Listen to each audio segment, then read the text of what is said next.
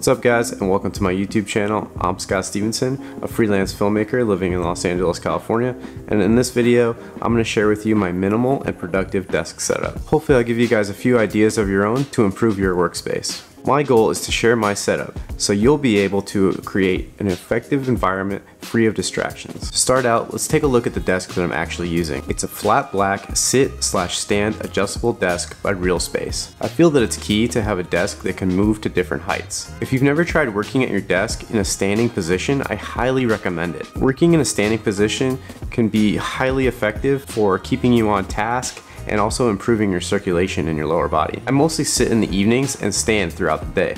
At the core of my desk setup is my late 2012 27-inch iMac, sporting 32 gigs of RAM. I've been working as a video editor on this computer for almost 10 years now. It has no problem chopping through 6K footage on music videos or commercials, proxied of course, but it still does really great and has really no issue. But it's a great machine and it's served me really well over the years. If you guys are enjoying this video so far, go ahead and give this video a like. Next is my peripherals. My mouse of choice is the Logitech mouse. Not sure the name of it, but I'll link it down below in the description. And the keyboard that I just love to use for everyday use is the Keychron K2 mechanical keyboard with backlit RGB functionality. Next up, for all my photo editing inside of Lightroom, as well as my color workflow inside of Final Cut Pro 10, I use the original Loupedeck Plus. I've talked about how much I love this thing in the past, but yeah, it's really incredible if you're serious about your color editing workflow. And on top of my desk, I just have this little black riser. I got it off of Amazon. I'll leave a link down below. It's also black and matches the aesthetics of my desk.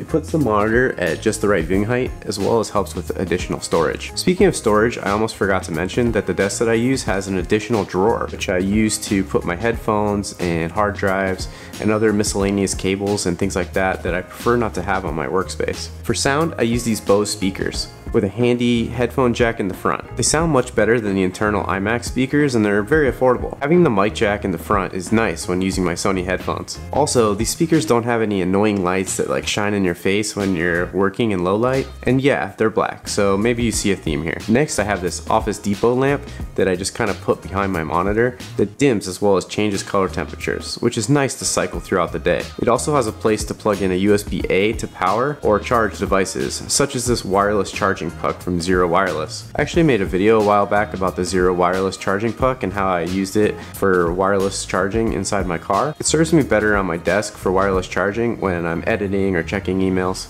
Well guys, that's about everything that I use on a daily basis. Once again, I'm Scott Stevenson. Thanks for watching. Feel free to check out my past videos as well as subscribe to see my future ones. Peace.